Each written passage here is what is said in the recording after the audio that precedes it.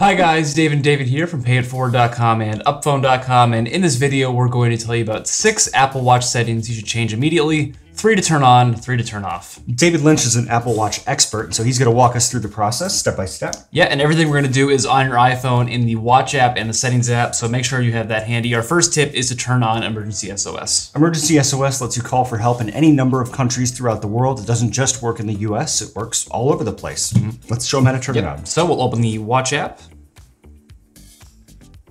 Scroll down to Emergency SOS and just turn on this switch next to hold side button. Now when you press and hold the side button, it'll trigger Emergency SOS and emergency services will be called. That's awesome, especially if you're not near your phone and you need to get help. Just hold the side button.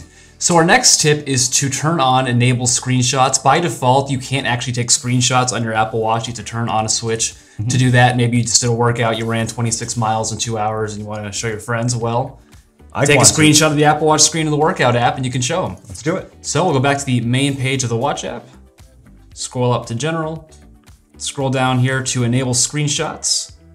Now it's on. So now if I press and hold the digital crown and the side button at the same time on my Apple Watch, take a screenshot, and that'll always show up in the Photos app on your iPhone. There it is. That's cool. It shows up right away too. It's amazing how quick. It's very fast.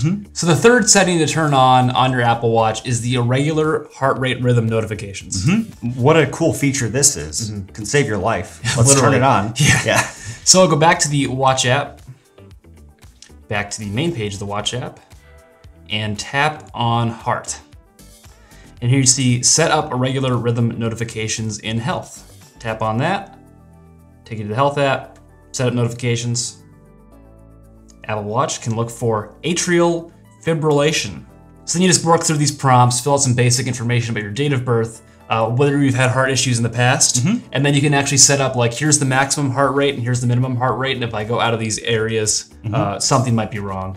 And then you'll get a notification on your Apple Watch saying, hey, something might be wrong with your heart, you might want to call 911. And then you can use Emergency SOS to do so, because we just turned that on. Right, and if it's not already wrong with your heart, that'll put you right over the edge, because that'd freak me out. So now let's talk about settings to turn off. The first one is Watch Analytics, and you actually do this in the Settings app of your iPhone. Yeah, well, analytics are little pieces of data that Apple uses to improve their products and services. Also, third-party app developers can use them. It's their job to improve their products.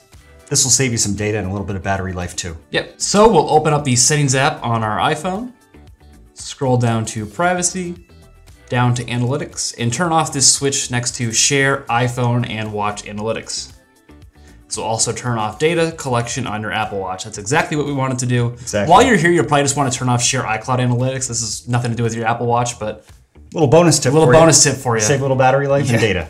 Perfect. Yeah, so our next tip is to turn off unnecessary background app refresh. And this is especially important if your Apple Watch has GPS plus cellular, because the background app refresh can actually use some cellular data, and you don't want to do that. Yep, these are apps that you give permission to download content in the background of your watch when you're not using them. So let's go back to the Watch app, scroll down and tap General, and then tap Background App Refresh. Now go through this list, see which ones you don't need background app refresh for. We don't recommend turning it off entirely because you probably want to keep it for some apps, but for me, for example, I don't need it for the Apple Store app. Right, and for me, I turn off almost every app in this list to save battery life and to save data, but I leave just a few on that I want to always be up to date. So our final tip is to turn off workout power saving mode. Yes, this will save you some battery life, but it also disables the heart rate sensor on your Apple Watch, which can really throw off your calorie calculations if you're trying to count calories or something, and it kind of defeats the purpose of having a very detailed workout app. Right, this is only good if you're running out of battery every day, which I'm personally not. Yeah, especially in the Apple Watch. The Apple Watch battery is really good and you don't really need to worry about it. But if you do have Apple Watch battery issues, check out our article in the card above in the description section below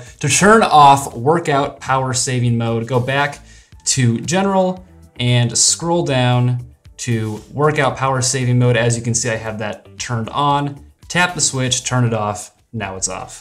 It's a great idea just to keep that off because you're going to get the most out of your Apple Watch by having that switch off. Absolutely. Those are 6 Apple Watch settings you need to change immediately. Thank you for watching. Give this video a thumbs up if you've enjoyed. Leave us a comment down below if you have any tips for us. And don't forget to subscribe to this channel for more great Apple videos.